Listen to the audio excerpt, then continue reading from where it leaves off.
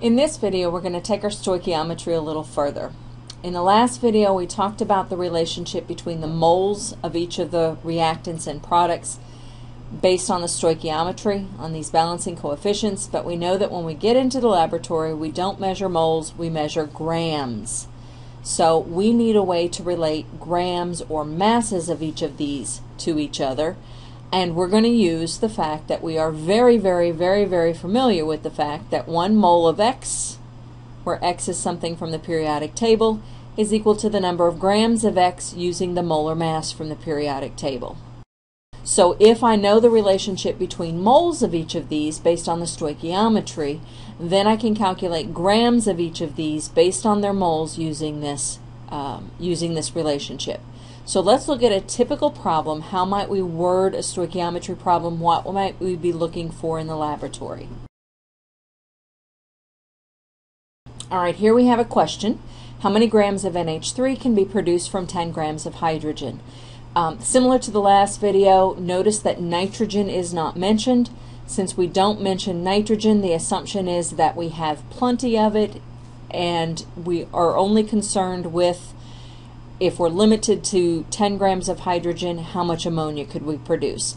I'm a very visual person, so I like to, as I read through this, I like to come up here to my reaction and actually jot myself a few notes. I'm looking for grams of ammonia.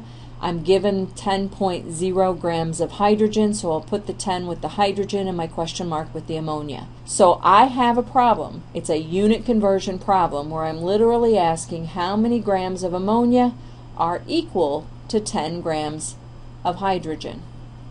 The problem is I don't have a relationship between grams of ammonia and grams of hydrogen, but you may recall I do have a relationship between the moles of ammonia and the moles of hydrogen. The stoichiometry of this reaction is moles to moles. That is going to be my key for almost everything I do in chemistry. So if I can get from grams of hydrogen to moles of hydrogen, then I can relate that hydrogen to ammonia. So my first step is a grams to moles step.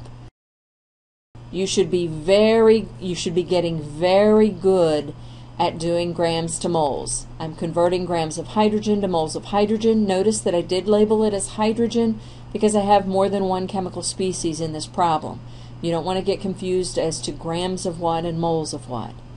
Now that I've gone from grams of hydrogen to moles of hydrogen, my next step is to get to ammonia through the mole to mole conversion, just like we saw in the previous video.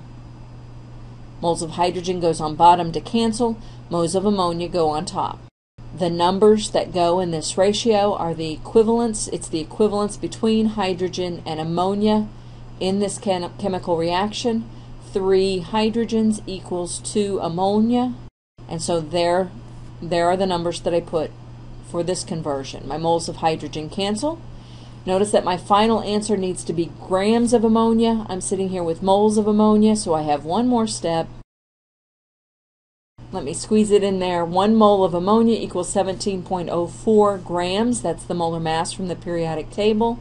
My moles of ammonia cancels, and I'm left with grams of ammonia. So my one more step was to go from my moles of ammonia to grams of ammonia. All I have left to do is to punch it in my calculator and round it correctly. It looks like I need 3 significant figures on this problem, and so my final answer is 56.2 grams of ammonia. We lovingly in chemistry refer to these problems as grams to moles, moles to moles, moles to grams. This is one of those things that you'll hear first-year chemistry student muttering under the breath as they walk down the hallway. If I'm given grams of one thing in a chemical reaction and I'm asked to find grams of a second thing in a chemical reaction, this involves 3 unit conversion steps: grams to moles, moles to moles, moles to grams. The grams to moles is of the given chemical species. The moles to moles is to convert to my question mark guy. And the moles to grams is to find grams of my question mark guy now that I know moles of them. And all stoichiometry problems that are presented in this fashion, you're asking for grams of one thing, given the grams of a second thing, follow these same steps. And so practice, practice, practice. Just a little bit about the vocabulary. The way the question is worded is going to change depending on what's given and what's asked for. In this case, we want to know how many grams can be produced because we were asking about a product. We were saying that it was produced from a certain amount because we were given a reactant. If you're asking about a reactant given a product, the words you're going to use are going to be slightly different, but the bottom line will be given 1 grams, how many grams of a second guy do you need, do you have, do you get? And it's grams to moles, moles to moles, moles to grams. We might refer to a product as a yield.